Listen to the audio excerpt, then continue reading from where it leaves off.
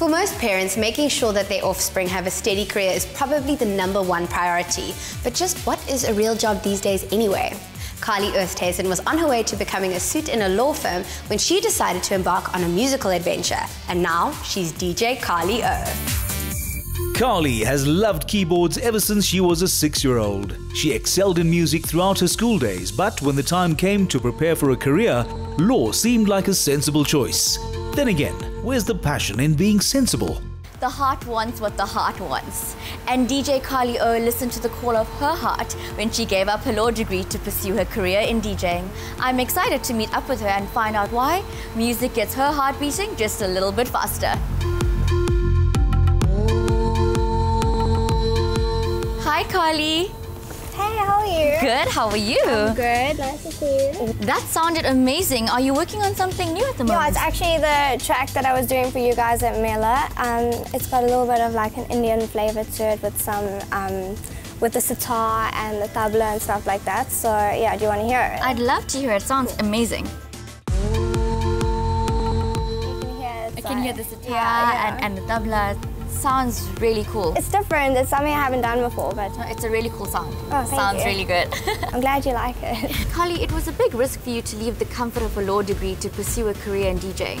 I've always wanted to be a DJ, so I kind of just, in the spur of the moment, took that passion and that exhaustion from studying something that I didn't really want to do, and I just pushed it straight into music. Carly, you have a very awesome, interesting style. How did that evolve and how has that become your brand? I've always been the funky, fashionable, artsy kind of girl. So I like to think of my outlook and my hair as an extension of my outfit. So it's not just hair for me, it's like an accessory. How do you go about creating your tracks? Is there a specific process that you go through? When starting with the production of a song, usually start with the bass line just to get the timing and the BPM of the song.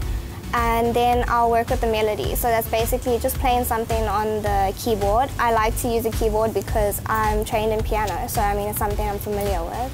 And then we can change the synths of what the keyboard sounds like. So it won't sound like a piano, you could change it to sound like a sitar or a tabla or whatever it is. You've worked on some pretty amazing projects. Tell me a bit about that. The latest track that we've released at the moment is Detonate. I released that at Trans NRG in Richards Bay. It was a really big event, about 1,000 people through the whole night coming in just to see myself. And it was really a phenomenal experience. That was the major one so far. I'm a huge foodie, Carly, so I'm always curious to find out what other people love to indulge in. I would say my favorite snacks are samosas. My mom's mom, my grand from my mom's side, makes the most amazing ones. I actually have a lunch date planned with my mom now for Mother's Day, so maybe we should head over there. Let's go. Okay.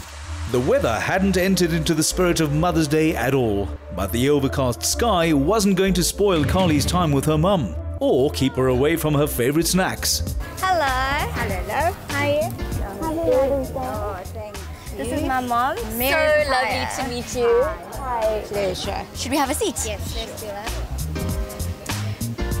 So, Carly, is this something you guys do often? How important is family to both of you? Family in general is very important to us. I think it's like once or twice a week we have dinner at the table together. We chat about everything that we've done through the week, what our goals are for the next week, what our plans are, long-term, short-term, what the good news is. Mom, how do you feel about Carly's career choice? Carly's quite excited by the fact that she's a law school dropout, as she says. But you know, to be a DJ and to be a young person today is very, very challenging. And we've seen her soar to great heights, doing something she loves. The thing about life is best you do something you love, do it with passion, do it well, and have fun. Carly, I know you said you love samosas, and those look delicious, so should we tuck in? I've been waiting, I didn't want to be rude.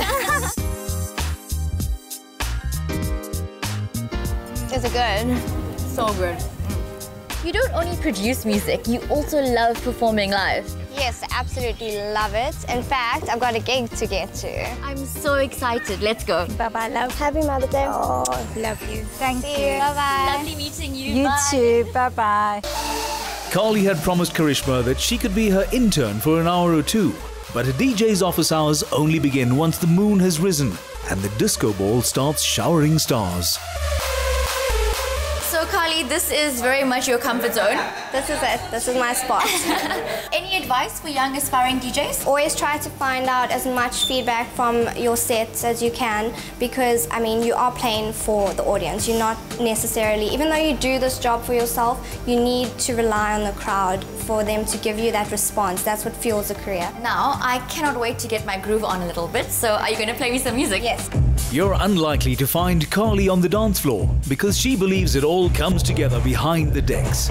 For this rising DJ star, the faders and platters are like the keys on the piano, and her nimble fingers shape the mood of the moment.